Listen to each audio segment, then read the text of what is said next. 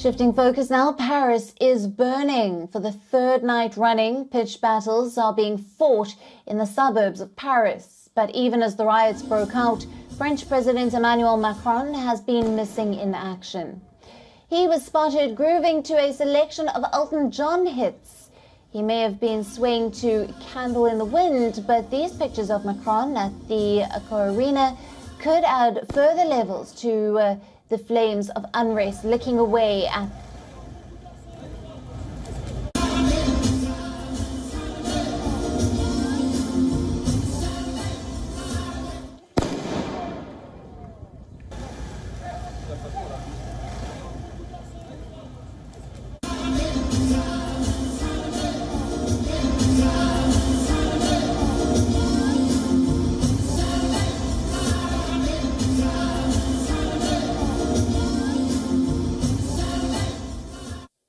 His political opponents have been quick to pounce, and these pictures draw immediate parallel with the decadent Roman Emperor Nero, who reportedly played the fiddle when Rome was burning in 64 AD.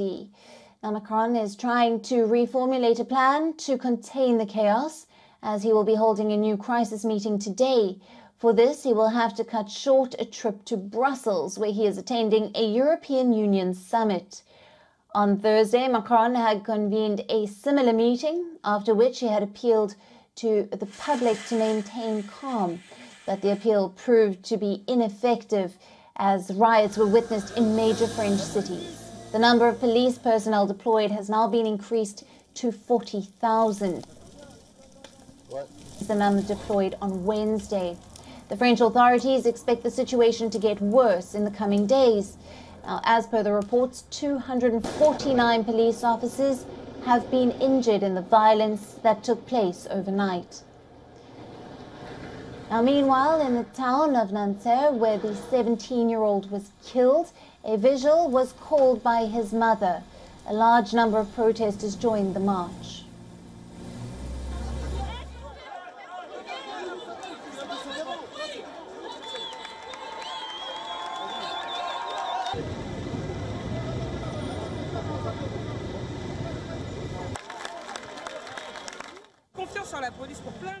I trust the police for many things, but there's an increase in the number of deaths for no good reason. And that shouldn't happen. We deserve to be safe in our country. We pay our taxes. We have a right to be here. Of course, I'm scared for my 4 boys. I'm afraid of what might come next. I would like it to stop and that it never happens again. It's just not possible to die like this for no reason. I wouldn't want it to happen to my own children. My eldest is 11. It could be him 5 years from now, dying from a gun wound. It's impossible. This needs to stop. Things soon took an ugly turn after protesters set through fireworks at police. In Marseille, which is France's second largest city, police fired tear gas, grenades during clashes with the youth. Till now, nearly 700 people have been arrested for participating in the violence, as per the country's interior minister. A night curfew has been imposed until Monday in the area of Calamar. Now, the police official accused of killing the teenager apologized to the teen's family. His lawyer said that the officer was devastated by the scale of violence and never intended to. The officer has been charged with voluntary homicide. Now, the teen's mother claims that the murder is racially motivated. She said that the accused official had other ways to control her son, but he still decided to shoot him after he failed to comply with his order to stop the car.